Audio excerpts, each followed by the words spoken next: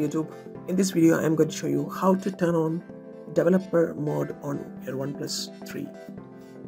So to turn on the developer mode, you need to go to settings and then scroll down to about phone. In about phone, if you scroll down, you can see the build number. Press on build number for 7 times, then you can see you are now a developer dialog. So if you go back, then here you can see the developer options just above the about phone. So from here you can do all the developer options related settings.